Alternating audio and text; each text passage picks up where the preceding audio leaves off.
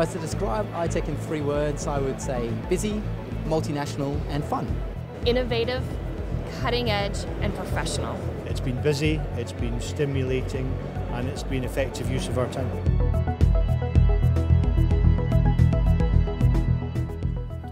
So on behalf of the board of ITEC Limited, can I thank you all for being here, because fundamentally ITEC exists because of all of you.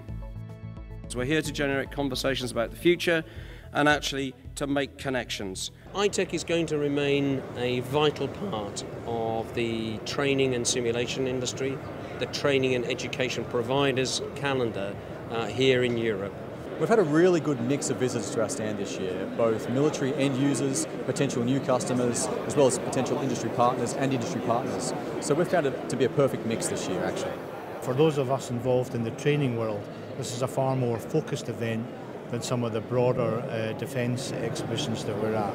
We see the ITEC conference as a must-attend conference every year. We find it's a very enjoyable conference to attend. It's a great size and it's where all of the key people from around Europe and the world more generally attend, both industry and military. With the new doctrine, which especially Russia started to use in Ukraine, we have to face other issues, how we will deal with that situation in terms of training and preparation for us to be able to react to these new threats. The big advances that has been made in recent times has been the interoperability between different simulation systems to train wide application areas and large numbers of diverse interests at the same time.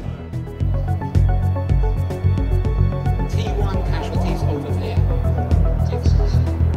I think we've got the wrong word. I think we can do better than going for excellence.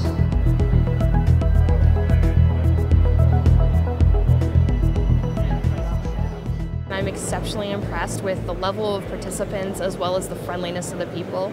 We've had a great flow of customers from around the world, as we usually do at ITEC. ITEC is a great show. Certainly, as you can see, the show is very busy today. And we've had a kind of range of customers, of users, and the kind of broader industrial community. So yeah, it's been good value for us.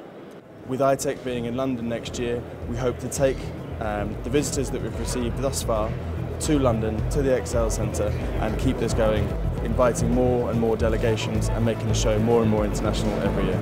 We look forward to attending ITEC next year in London. We've already booked for next year based on the success over the last day and a half. ITEC in London is going to be terrific.